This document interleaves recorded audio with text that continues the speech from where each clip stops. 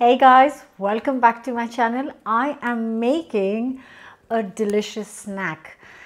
You could use it for the festive season, as a starter, as a canapé, whether it's Diwali or Christmas, or if you just want this one evening to enjoy with your cup of tea, even that is fantastic.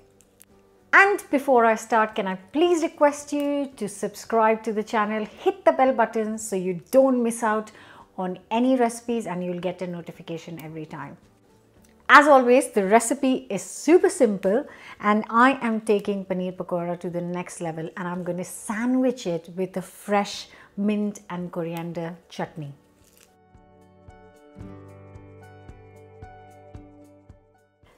So I'm going to start with the chutney. I have got here a good handful of coriander leaves, fresh coriander leaves. I'm just going to roughly chop them up so that I can give it a good rinse. And I've also got similar amount of mint leaves. Now we never use the mint stalks because they are a bit hard. So always kind of just break the leaves and only use that. So I've got kind of equal amount of mint leaves. Also going to throw in 3 to 4, according to your taste, green chilies. Now these are really nice and spicy, and I'm just going to give this a good wash. I'm going to put all the washed mint, coriander and chilies in a blender. In goes a teaspoon of salt, half a teaspoon of sugar, and juice of 1 lime. Oh, sorry, lemon. You can use lime as well. And just a splash, a tablespoon of water. And then I blitz it up.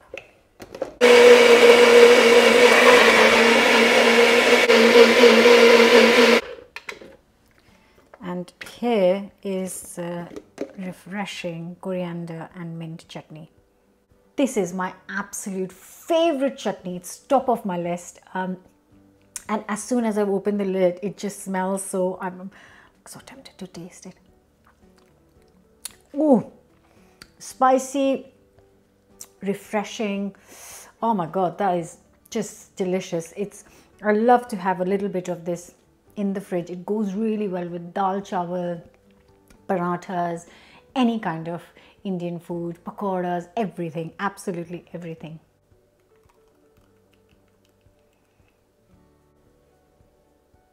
Now that the chutney is ready, I'm going to prepare the batter.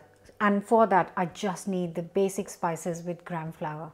So I've got here 100 grams of gram flour, half a teaspoon of chili powder, half a teaspoon turmeric powder, half a teaspoon salt, and I've just got 100 ml of water. I'm going to add little at a time, and just to get the right kind of coating consistency, just using a mini whisk to get rid of any lumps. It's a bit too thick.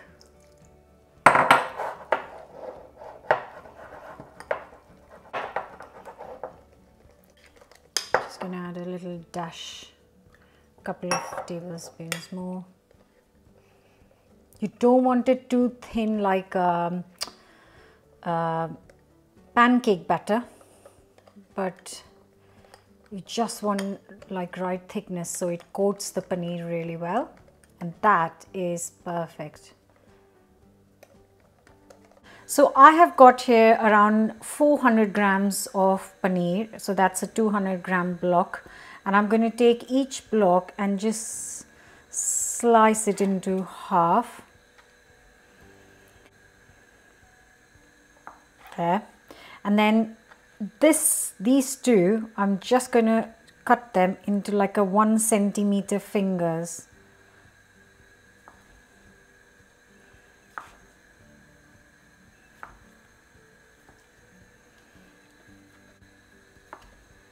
So I've got 5 little sandwiches right there.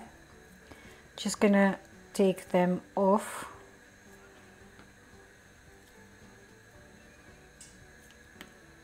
So I've got this beautiful coriander chutney which we've just made.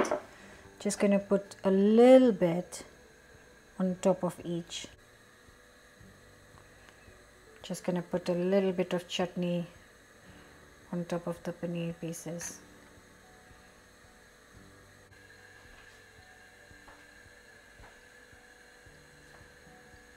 Okay, and then I'm just going to seal them with the other piece of paneer.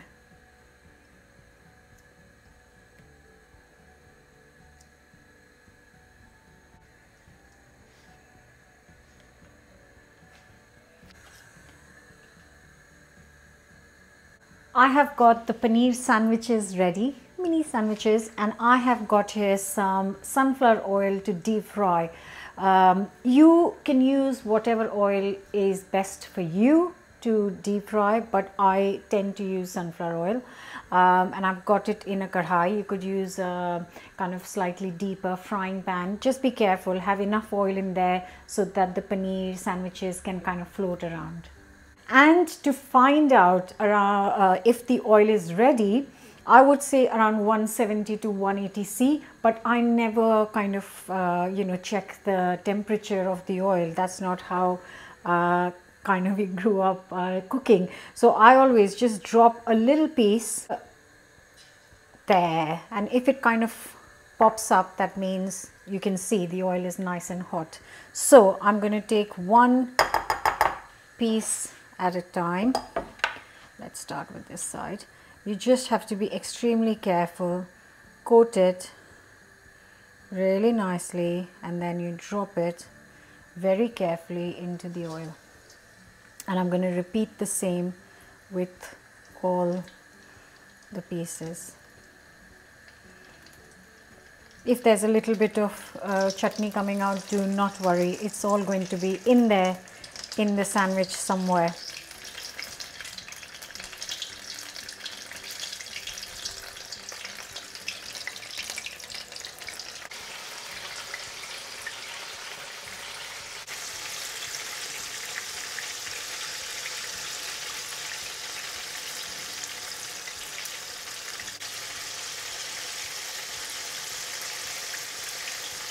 Just after a couple of minutes, just turn them gently.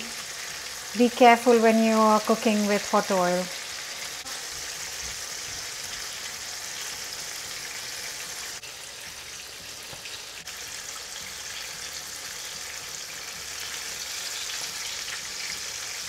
Now these are looking gloriously golden, crispy.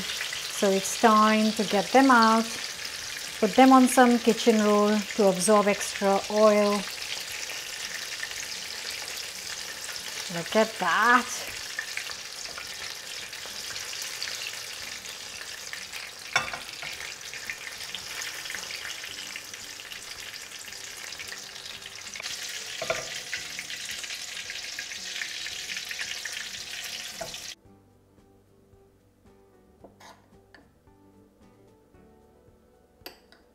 Serve it with some of the leftover chutney. The chutney will keep really well in the fridge for 4 to 5 days, so make the most of it. So I'm just going to serve it here with the chutney.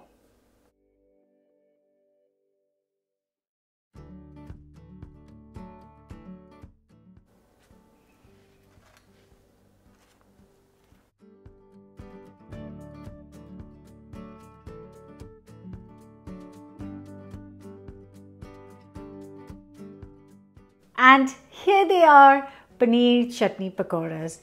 They smell really lovely, and today I left them to sit for 5 minutes so I don't burn my mouth. I get so many comments and messages about, oh my god, don't eat it so hot, but I can't wait. So today I've let it sit for 5 minutes because I really want to enjoy it without burning myself. If you want the written recipe, the link is in the description because the recipe is in this month's BBC Good Food magazine. So I'll leave the link in the description. But don't forget to subscribe and let's see what's inside.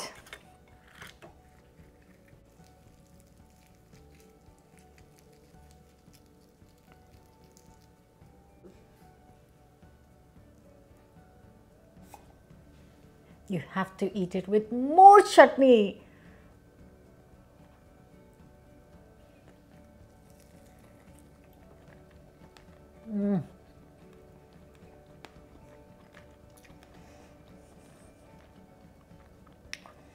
if your guests don't love this or your family doesn't love it, I don't know what to say, because this is a guaranteed crowd pleaser. It's got so many lovely flavors. The outside is crispy. Oh my god, that chutney is phenomenal. Oh my god, really guys, please do give this a go.